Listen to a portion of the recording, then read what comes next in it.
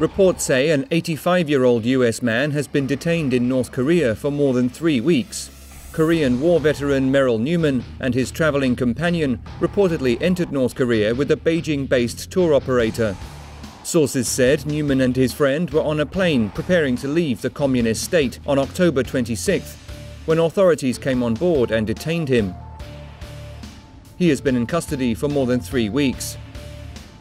North Korean authorities have yet to confirm Newman's detention, while the US State Department said it had no additional information on the matter.